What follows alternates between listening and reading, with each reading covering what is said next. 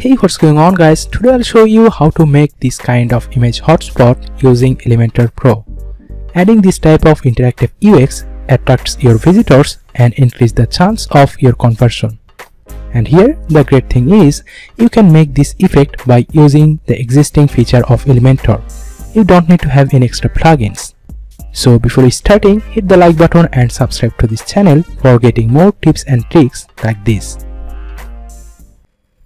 So here on this page, on the left column, first of all we need to insert an image. So let's drag this image here and choose an image. Okay, then to add our hotspot on this image, we will use the Flip Box widget and then position that above this image. So let's first add our Flip Box widget. Here this Flip Box widget is available in Elementor Pro. So if you don't have Elementor Pro, you can get this on my description. So let's drag this here. And here you can see this Flip Box widget has two sides. This is the front side, and when you hover on this is the back side of the flip box. So let's first customize our front side. Here we don't need this heading and this description, so let's remove the heading from here and also this description, and we will only keep this icon here, and you can change this star icon from here. If we want to choose this one, we can select this, or you can also use a custom image from here. Okay, so here on this front side we don't want any background color, we only want to keep this icon. So let's go to this background option and choose the background color to fully transparent. Then let's go to this back option, and from here I want to change this heading. Here I want to position this flip box above this mirror, so I want to change its text to round mirror, and let's include its price inside this description field. And here I want to make this a buy now button, so let's change its text, and you can put the link of your product in this field. So after that, let's go to settings and set a height for this widget. Let's make it to 220 pixel, and from here you can change the effect for the flip box. You can make it to slide, okay, or make it to zoom in, but I want to make it to the default flip option. And from here you can also change the direction of the flip. So if we make it to left, you can see this flip direction now changed to left. Okay, then let's go to style tab, and from here you can change the design of this icon. But here instead of icon, I want to add an animating icon. So let's do some custom CSS here. Go to advanced and go to custom CSS, and here put this CSS code. So you can see this animating icon instead of this default icon. And if you want, you can also change its color from here. So if we want to make it to green or red, or you can also change the size of this icon. If we want to make it too large, like 150 pixel, it look like that, but let's make it to default. So after adding this animating icon, let's go to style and go to this back option. From here we can style our backside of the flip box. So first of all, let's design this title here.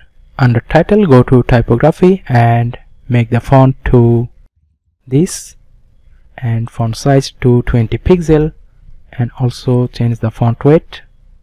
And for the description, let's change its color to fully black, and also change the typography to the Poppins font.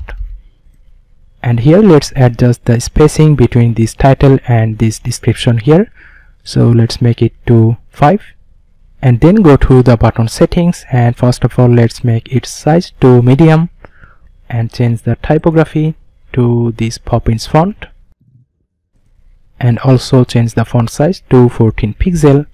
And then let's go to this background color option and change the background color. And here lastly I want to change this blue background color, so let's go to this content option, and from here go to back and choose the background color from here. I want to make it to fully white, and right now I want to set a width for this, so let's go to advanced and go to positioning. From here choose the custom width and make its custom width to 220 pixel. Okay, we have done our design, and right now I want to position this above this mirror here. So first of all, make its position to absolute, and from here you can change the horizontal and vertical offset of this flip box. So we can adjust this from here. So if we make it to 100 pixel, that means 800 pixel far from this column right here. But here we don't want to make it in pixel, instead we want to make the percentage unit, because this image size can be changed on different devices, and if we set a pixel unit, the position can be displaced from our desired position. So that's why we will use the percentage unit here. So let's adjust this. Okay, right now you can see the top left corner of this flip box widget is above this mirror. But here we don't want to put this corner above this mirror. Instead, we want to put the middle of this icon above this mirror. So for this, we need to write down another line of CSS. So let's go to CSS and add another line here. Okay, right now you can see this icon is perfectly positioned.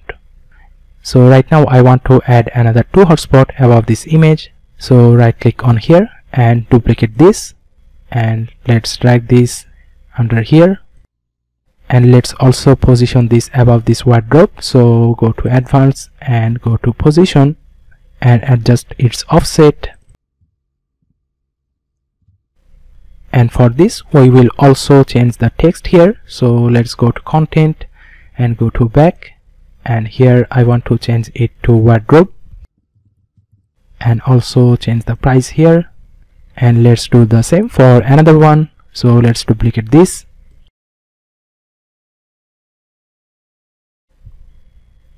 Okay, we have put all of our 3 hotspots on this image. Now let's update this and let's see the preview. Okay, that looks really cool. Now let's see what it looked like on tablet and mobile devices. So let's go to hotspot and preview our page on the tablet device. Okay, here you can see our flip box widget has displaced from its position. This is happened because these flip box widgets are positioned relative to this column, not relative to this image. And here if we notice it on the desktop, here we can see this image and this column has the exact same ratio. But if we see it from tablet, we can see this column is much longer than this image. So here we also need to make the ratio of this image and this column exactly same. So for this, first of all, let's go to this column settings and make it width to 100%, and also for the second column we also make it 100%. And here you can see this image and this column still doesn't have the same ratio. So if we decrease the width for this column, so here we can see for this image, if we make the column's width to 89% or smaller than that, this image and this hotspot are perfectly adjusted. So right now let's make its width to 60%. But here you can see this image is aligned to the left. For fixing this, let's go to the advanced settings for this column and let's write down one line of CSS to make it centered. Okay, we will keep its margin auto to make it center. And don't worry, I will also give all the code snippet on my description. You can get this from here. Okay, lastly we will check this on mobile devices. So let's go to mobile mode, and here we can see everything works fine. But for this one, it goes outside of our screen. So let's go to its position settings and change the offset, and also change the vertical offset here. Okay, everything looks good, but here we can see something looks weird here. So for this one, we need to increase the z-index. So go to its settings and go to advanced and make a higher Z index for this one. Let's make it 2. Okay, now this problem has fixed. So right now if we see it from our desktop devices, it looks nice, and if we see it from tablet, okay, that looks also good, and also from mobile, okay, this works really well. So that's how you can create this kind of effect by using Elementor.